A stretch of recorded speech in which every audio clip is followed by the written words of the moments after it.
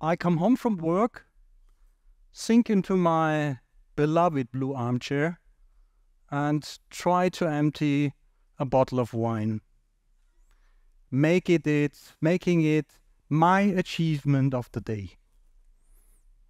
I love my job, and I have great colleagues. And yet, after work, all I want to do is to escape into the comfort of my armchair, drown all my sorrows in wine, and escape from all thoughts of my boss from hell. He's a very strong personality and an excellent entrepreneur with great ideas and a nose for markets and customers.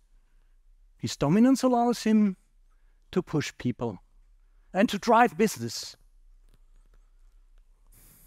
But other than that, he's no fun to work with. No matter how hard I try, I can never get it right with him. Another quiet night, month later, again sitting in my blue armchair, lightning strikes. The missing piece, the antidote to all my misery is kindness. In that moment, I decide to quit the company and to make kind leadership the cornerstone of my professional life. Helping leaders to become kind leaders is my endeavor from that moment on. My story is unfortunately not an exemption, but an example. A Gallup study of more than 1 million US workers concluded in 2015 that the #1 reason people leave their jobs is a bad boss. Gallup presumes people leave managers, not companies. And there's more. Having high turnover rates is not just a fancy way of saying we're really good at throwing farewell parties. The cost of replacing an employee can be devastating. According to the Society for Human Resource Management, it can cost 2 times their annual salary. In today's applicant-driven markets, we can't afford bosses from hell any longer. Everybody knows a boss from hell, right? I just hope it's not the person sitting next to you. But what exactly makes them so bad? Is it their lack of skill, or is it their personality? In my experience, bosses from hell are universally described as pushy, rude, and selfish. There is even a scientific term for them: asshole. Some of you may believe that this is a thing of the past. The days of leaders acting out of control should be long gone. Unfortunately, that's not the case.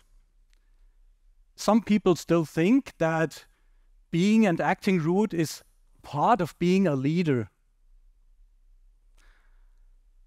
I hope you have also met a really good leader. Someone who has made a positive impact, who has impressed you with their humanity, their empathy, and their ability to build strong and positive relationships. Do you notice the smile that this brings to your face? Then you are able to recall how these leaders bring out the best in people because they don't put themselves above others. And this is exactly the difference between bad leaders and good leaders.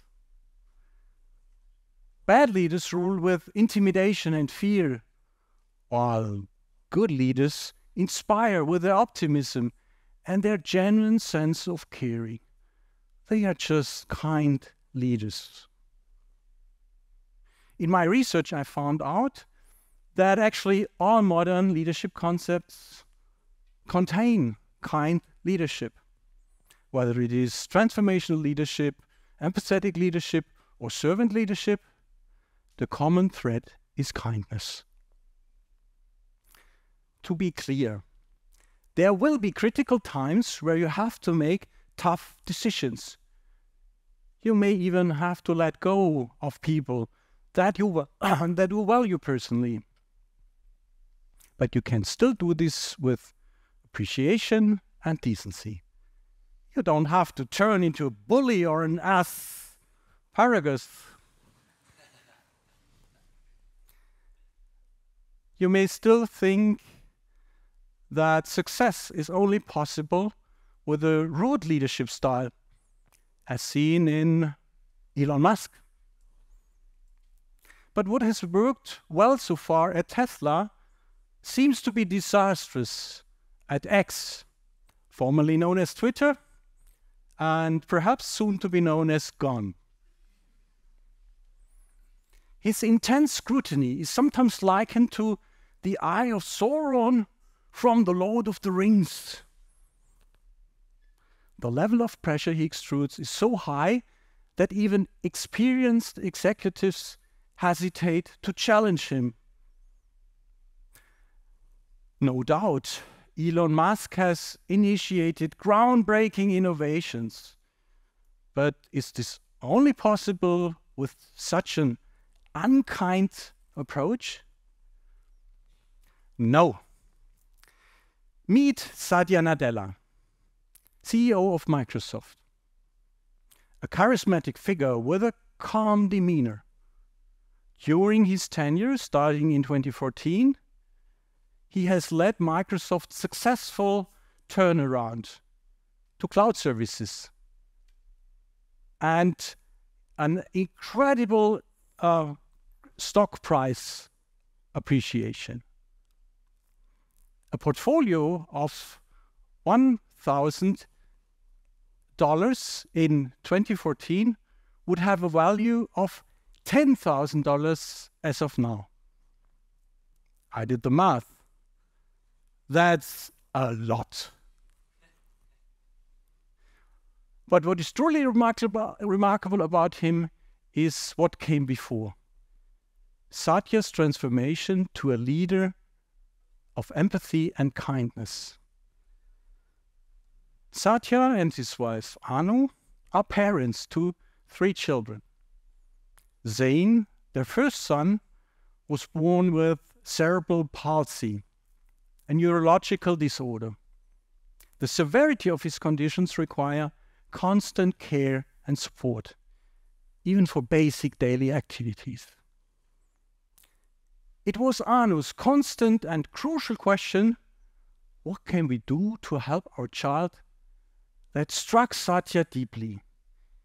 It led him to pivot from an analytical mindset to one deeply rooted in empathy. It made him recognize the significance of stepping into another person's shoes to not just understand, but to truly feel their sorrows, needs, and aspirations. And this also affected his professional role. Under his leadership, Microsoft has transformed from a notoriously cutthroat culture into one where collaboration, empathy, and kindness is in the foreground. Today, we know that empathetic and kind leadership should be the norm, not the exception. And there is a lot of science that proves that. Gallup's 30 years of studies back this up by showing a clear connection between employee well-being, engagement, and performance. And the beauty of it all, kindness is not an inherent trait. It can be learned and honed, as highlighted by Harvard professor Boris Groysberg in his article, Good Leadership is an Act of Kindness. As a leader, now you might ask, but how do I learn kindness? After years in developing leadership programs, My answer is clear.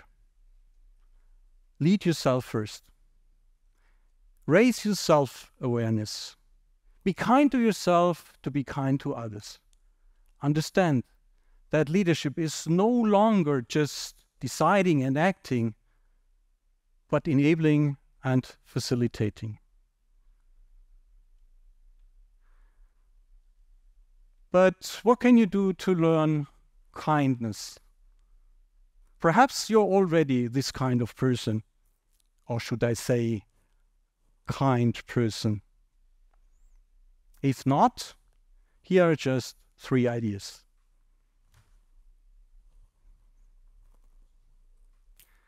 Be grateful, like an elephant. Elephant remember favor and aids forever. Like them, recognize the hard work of your team members. Appreciate their contribution. For me, it's still work in progress, because I have missed more birthdays than I'd like to admit.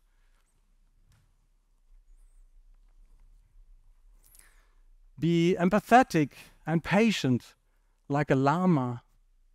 Llamas have a calming presence and are even used in therapeutics. Like them, see and feel the world from the other's viewpoints. But please, without the spitting.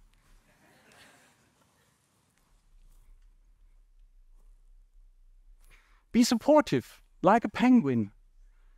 Penguins huddle together in extremely cold temperatures to conserve the heat and to protect others.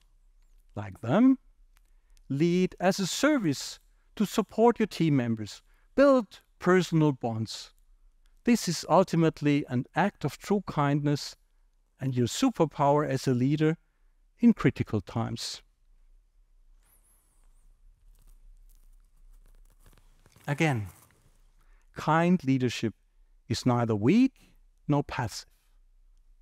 It's about compassion, empathy, and support for your team members while still making tough decisions.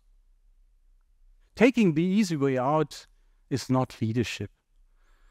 That's just selfish and cowardly.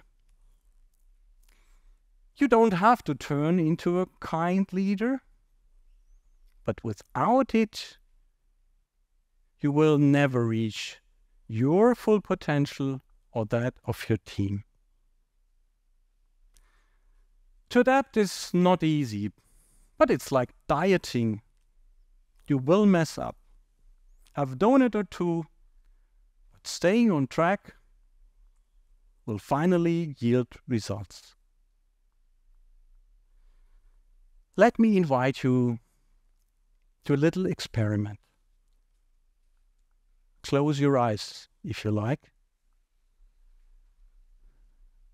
Imagine you're at the end of your career, perhaps nestled into your own blue armchair.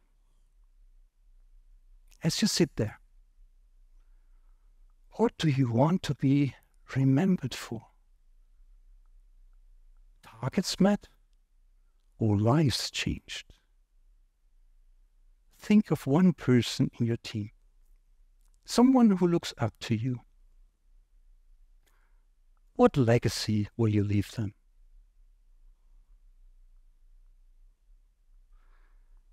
Now open your eyes and your ears.